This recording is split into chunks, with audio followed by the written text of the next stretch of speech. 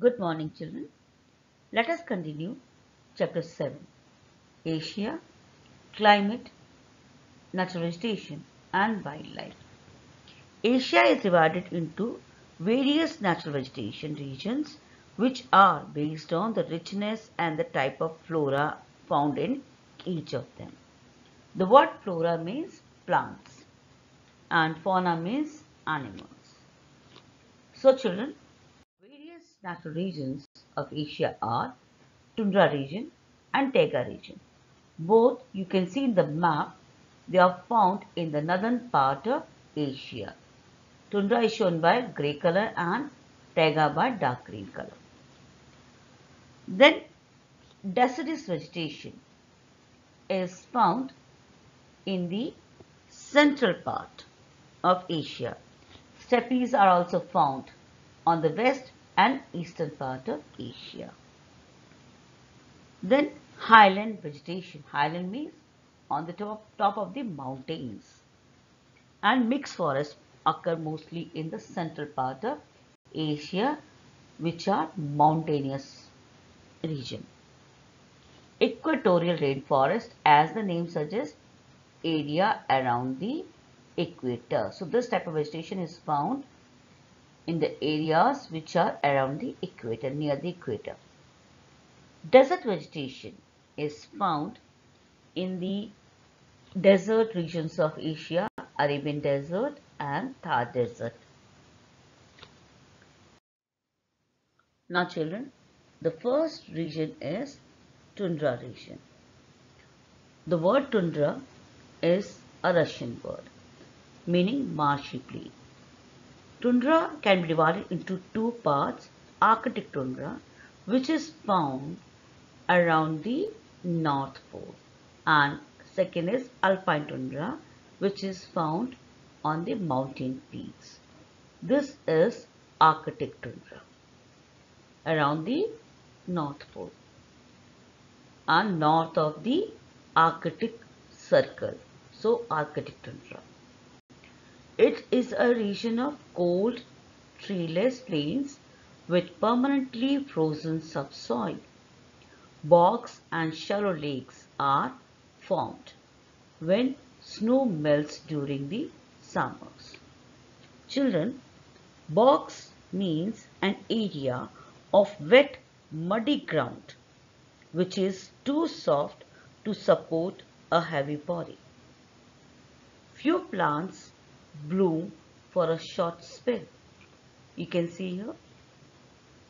Now species of plants are lichens, mosses, sedges and some grasses occupy favorable locations. Animals like polar bear, you can see here, reindeer, Arctic foxes, seals and walrus are found. Here the animals are fur-bearing animals so that they can protect themselves from the severe winter conditions. Taiga region, it extends from Siberia to the northern part of Japan. Trees have needle-like leaves, deep roots, thick bark and cone-shaped seeds. You can see here they have what cone-shaped, these are cone-shaped plants, so known as coniferous trees. Species of trees are pine, spruce, larch, cedar and fir. Animals like sable, mink, polar fox, bear, lynx and squirrel are found here. Now children, next type of vegetation is deciduous vegetation, also known as Northeast China plain deciduous forest, Manchurian mixed forest in China. It is also known as Central Korean deciduous forest. The vegetation found here is oak, camellia, beech, magnolia, this flower is of magnolia, camphor and chestnut. Animals like monkeys and foxes. Birds like parrots and peacocks are found here. Now children, the next vegetation type is tropical deciduous vegetation. Tropical deciduous vegetation can be divided into tropical deciduous and tropical monsoon regions. The tropical monsoon forests experience a slightly heavier rainfall than the tropical deciduous vegetation. This vegetation is found in the countries like India, Laos, Pakistan, Bangladesh, Myanmar, Thailand, Vietnam, Cambodia, southern China. Trees like teak, sal, sesame and mango are found. Animals such as elephants, monkeys, bears, deers, apes, lions and tiger are found in the tropical deciduous forest region. The peculiar characteristics of this vegetation is that they shed their leaves once in a year during the dry season and starts growing leaves again at the start of the rainy season. Now the next vegetation is desert vegetation.